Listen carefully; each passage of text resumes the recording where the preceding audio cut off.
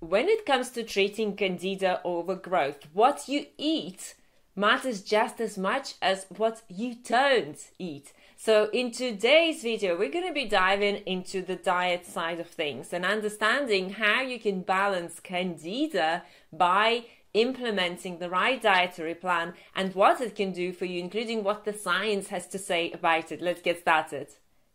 Hey, Julia Tabert here, and together with my husband Paul Tabert, we are certified holistic nutritionists with over 12 years of experience helping you create healthy gut, healthy hormones, and the life and the body of your dreams naturally. So what's important to understand when it comes to candida is that candida is actually normal. So we all have certain amounts of candida in our bodies. And when it becomes a problem is when it overgrows, when it becomes out of balance, and when that bacteria becomes opportunistic and it starts to affect your gut microbiome. So that's when you can start experiencing candida symptoms. I have personal passion when it comes to balancing candida and helping other people balance their candida overgrowth is because I've been there myself. And I've done it all. I've done an anti-candida diet, endless herbs and supplements.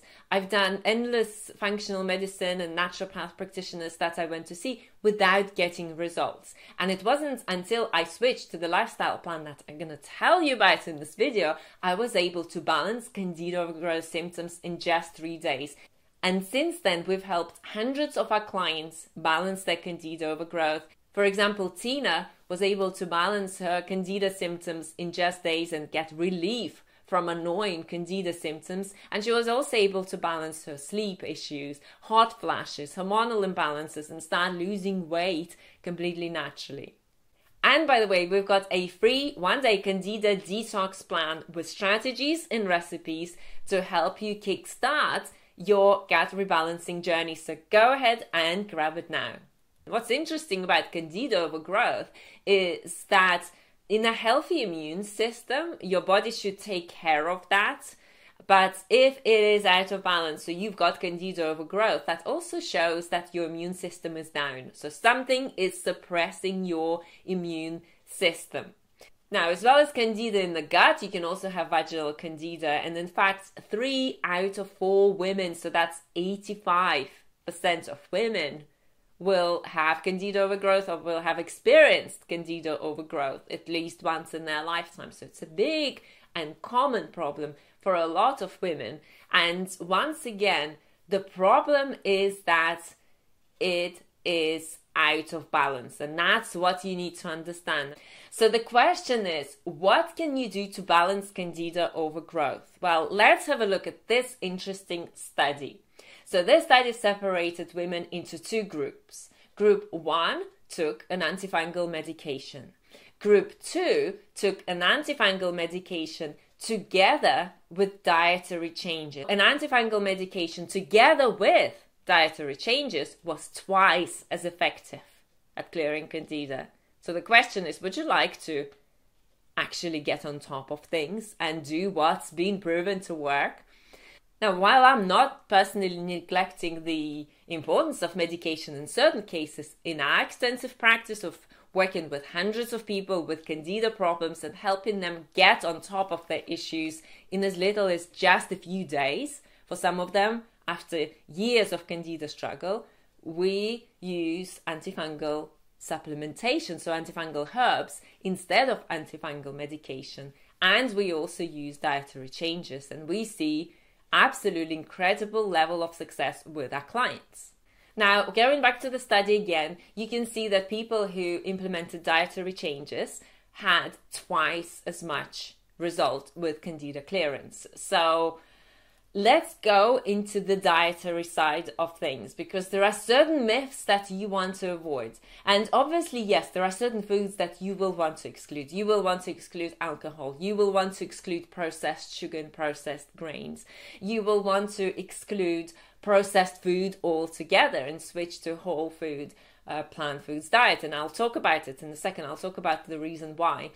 And you want to manage your lifestyle and stress and make sure that you get sufficient amount of sleep so your body is able to recover. And again, you're able to put those small deposits back into that bank account. So if your immune system is down and you feel run down and you feel fatigued and you're just constantly overburdening yourself, your bank account, just think about it that way, your bank account will keep on getting lower and lower, not lower. What you have to do is to start putting deposits into that bank account so it can start growing and your body can start balancing itself, and it has the opportunity to do so.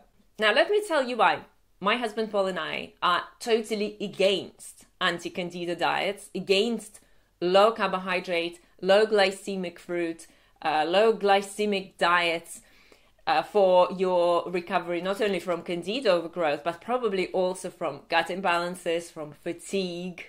Probably have fatigue with candida, very common, and other issues in low immune system, and maybe also hormonal imbalances, because let's face it, when you have candida overgrowth, there is inflammation going on in your body. There is a problem that is happening in your body and you need to address it. So let's look at this study. This study looked at the effects of restrictive diets, low carbohydrate, low glycemic, and so forth on women's health. And what they realized was that those who had fatigue issues already became more fatigued. And the problem with the low carbohydrate diet is that it does that to you. Do you know why? Here's another study. When you go on a low carbohydrate diet, your T3 thyroid hormone levels start to drop. What does T3 thyroid hormone do to your body? Well, it supplies every single cell in your body with energy. Every single cell in your body needs T3. So you go on a low carbohydrate diet, anti-candida diet, which is the same thing, right? On an anti-candida diet, what do? You go low carb. So you go on a low carbohydrate, anti-candida diet, you are under-eating on carbohydrates, important carbohydrates, your fatigue gets worse. You are probably getting more constipated because you are not consuming enough fiber, especially if you're starting to rely more on animal products. And at this stage, you should be having regular, at any stage of your life, you should be having regular bowel movements daily, 1 to 2 times a day. Yes, if you don't have that every single day, if your bowels are not moving every single day, you are constipated. And don't read the online advice that once every 3 days is absolutely fine. That is total nonsense. You should be going to the bathroom every day. If you are not going to the bathroom every day, you are constipated, toxicity is building up in your body, your hormones can start to go out of balance, you can start to experience estrogen dominance later on, and estrogen dominance can create a whole wealth of other health complications, some of them being cancer. Yes, so we don't want that to happen. You want your regular bowel movements and you want to have more, feel more energy. Again, going on a low carbohydrate diet is going to affect your sleep. It's going to affect your cycle, your hormones. It's going to affect your energy levels. What is the point? How is it going to help you clear candida? And then people who go on anti-candida low carb diets, what do? Well, they have to eat their calories from somewhere. And if they're not consuming sufficient amount of carbohydrates, what they're going to eat? They're going to eat more protein and they're going to eat more fat. Both of which is heavier to digest on the body. Yes, you need protein and yes, you need fat, but it's the amount that matters. Yeah, so if you start to overeat on those two and undereat on healthy and processed carbohydrates, and processed is the key word here. I'm not talking about pastas, breads, and so forth. Yes, I'm not talking about those types of carbohydrates. I'm talking about whole food, unprocessed carbohydrates with plenty of fruit in your diet, whole fruit, whole natural sugar in your diet.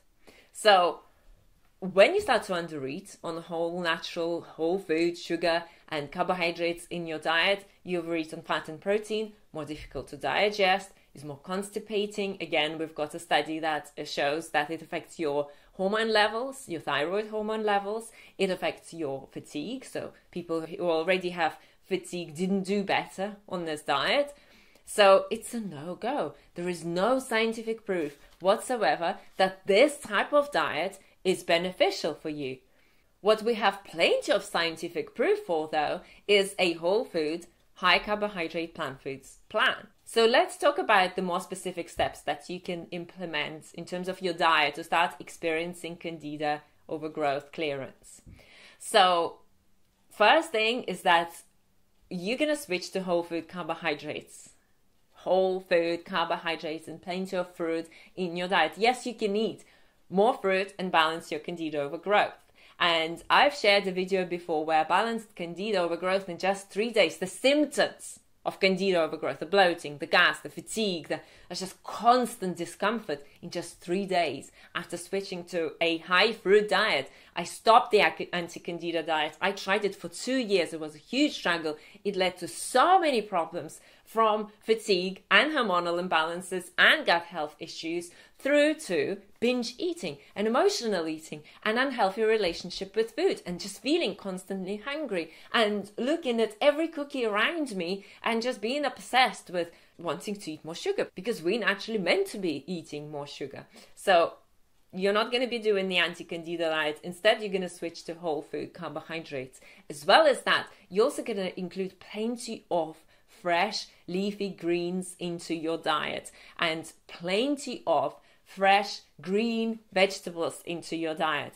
Now, I don't know your personal situation. If you've got IBS or if you've got other inflammatory gut issues, then a lot of vegetables might not sit well with you. You might not be able to digest a lot of vegetables. You can blend them, for example. That's one idea. So it's easier for your gut to break it down, for your body to break it down. Or you might need to modify your diet. So this is why when we work with our clients, we assess each situation individually and we create each person's plan accordingly. Now, as well as that, of course, you're going to be eating healthy amounts of protein, and that's going to come from nuts and seeds.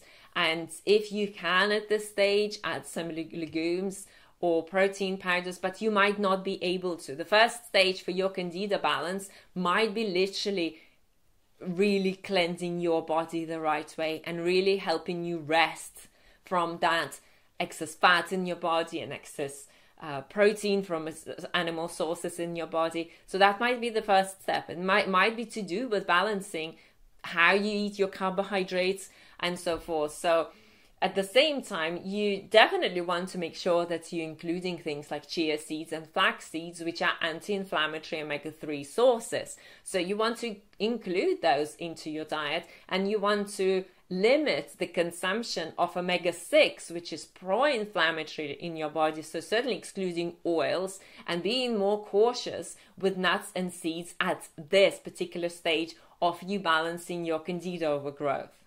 And the next step is including steamed vegetables. We've talked about raw vegetables, so you're going to be eating more lettuces and celery and adding more herbs, fresh herbs to your diet, and adding more greens, leafy greens to your diet. But you also want to diversify, and fiber in vegetables is particularly healthy and cleansing for your gut. It's also great for helping you rebuild that diverse gut bacteria. So steaming vegetables is a great idea, and you can also steam root vegetables if you wanted to add more calories. So steamed sweet potato, for example, or sweet potato stew with other veggies that you can steam together and then eat and enjoy. So the bottom line is this: if your current diet and lifestyle is not working and you keep on having candida overgrowth, something needs to change. You do need to rebuild your immune system. You do need to rebuild the health of your gut in order to be able to get on top of your candida overgrowth. You might, as a female, you might also need to rebuild the health of your vaginal flora, for example. If you're getting a lot of vaginal candida, you will need to improve your vaginal flora as well as a female. And there are a lot of things, a lot of steps to take, from cleansing your body through to balancing your nutrition, choosing the right antifungal herbs for yourself, and choosing the right long-term plan for yourself so you are getting on top of candida overgrowth. And then you've got a plan to help you maintain your results. So if that's what you need help with, then here are the 2 ways we can help you. First, go ahead and register for our free online training class where we'll talk about the 5 steps our clients use to restore their gut imbalances, hormonal imbalances, lose 10 to 50 pounds of excess weight totally naturally, and create a body and life of their dreams where they have energy and vibrancy. It's free, and the link for that is on the screen and in the description section.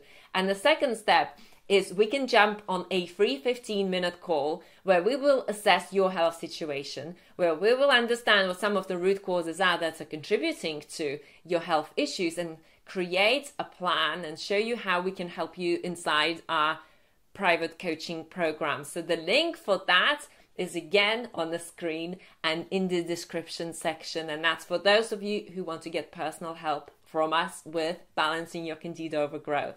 All right, so in the next video, our client Brittany will talk about her transformation and how she was able to balance really debilitating candida overgrowth, fatigue, hormonal imbalances, and other challenges, including weight issues, within just weeks. See you there.